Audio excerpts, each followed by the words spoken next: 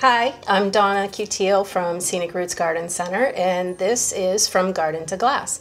In this episode, we are going to do a mint white wine sangria. This is just very easy to put together in your own home, and it starts with a simple syrup.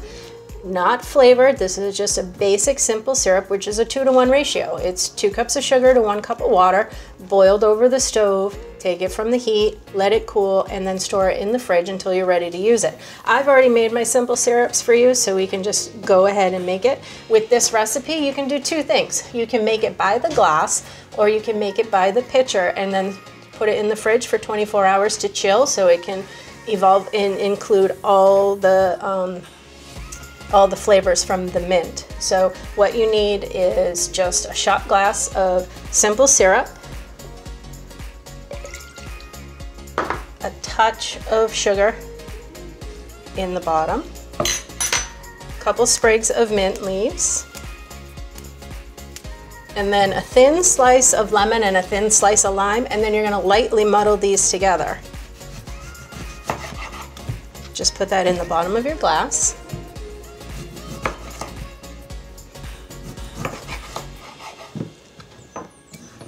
And the sugar is a little rough, so it helps break up some of the botanicals of the mint and the lemon and the lime. So you're just gonna roughly muddle that. Add your white wine.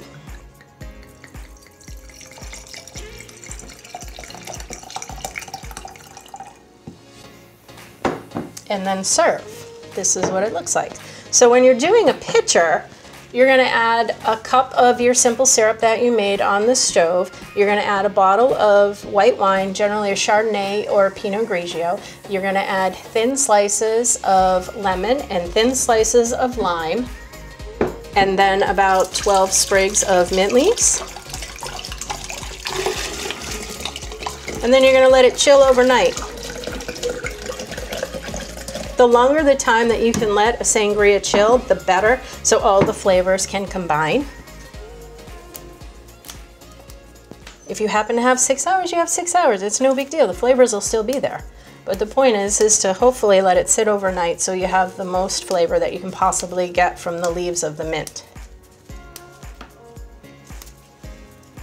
Just like that.